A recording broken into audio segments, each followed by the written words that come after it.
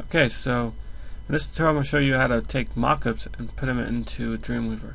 So I already have my mockups here. I'm going to go ahead and export this.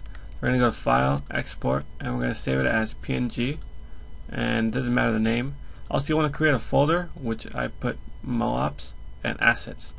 And this is going to help you keep your organization clean, simple, and very easy. And you don't have to name this. You could in yours, so you know which one you're working on. Okay, so I'm just going to hit save. Yeah, okay, it doesn't matter this information because these are again mockups. And now we're going to go to our Dreamweaver. We're going to hit Site, Manage Sites, and we're going to create a new one if we have to. We're going to go ahead and create that, but if you were to, you would type name and then you link the folder that we're working on, which is mockups. But because I already have it, I'm just going to use mine and go ahead, click on mine, and then hit done. Now I'm going to go ahead and create a new file and name it index.html here. And the reason why I do that is because if your website doesn't start with index.html, at least your main page or one of your pages doesn't have index.html, then it's not going to be redirected to this website, and it's also going to be not going to be hacker proof. So this gives you a little bit more, a little bit better the ability to protect yourself. So now that we did that, we're going to go to Site. We're going to go Window, Workspace Layout, and click Classic because it's probably not set to that.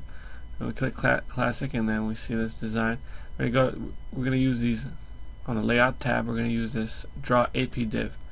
I'm going to go ahead and click on that and start drawing, and there you have it. Okay, so now inside here we're going to go to Common. We're going to go to Images. We're going to place an image in here, and here we go. We have the mockup that we created. I didn't name.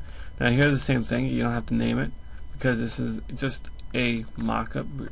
You're just going to be using this to place as a placeholder. We're going to hit OK, and there you have it, your mockup. And now when we save it, I'm going to hit F12, or just to show you, you're going to click here, Preview in Chrome, which is the default web browser, whatever browser you have, and then you hit save, and there you have it. Now we're going to place a top logo, news updates, hot links, people, copyright.